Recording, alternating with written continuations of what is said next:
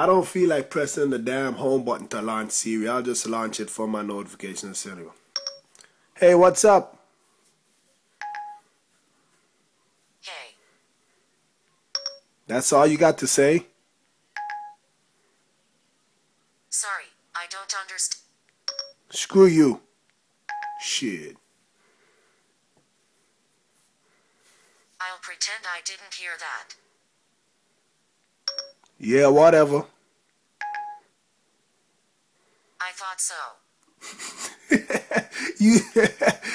You thought so? I ain't scared of you. I ain't scared about I'll punch you through this iPod Touch, girl. Better don't play with me.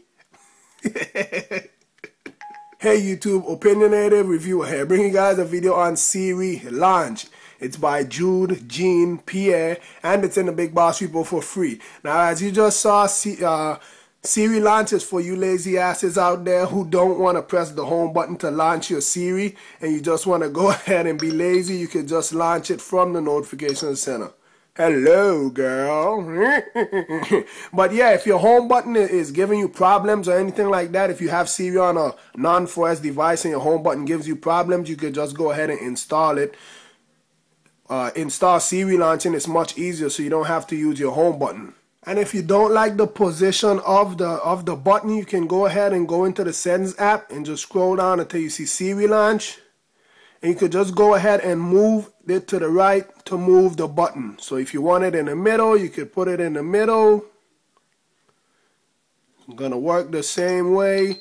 If you want it all the way over, you could put it all the way over.